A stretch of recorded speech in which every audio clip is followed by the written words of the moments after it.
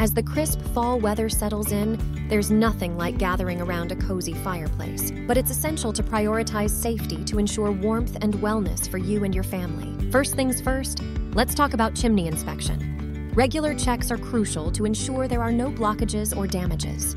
Inspect your chimney for cracks, creosote buildup, or any debris that might have accumulated. If you're unsure, it's best to call in a professional chimney sweep. Cleaning your fireplace is not just about aesthetics, it's about safety too. Use a brush and a shovel to remove ashes and debris regularly. Dispose of ashes in a metal container with a tight-fitting lid and keep it outside, away from your home. Also, ensure there are no combustible materials near the fireplace.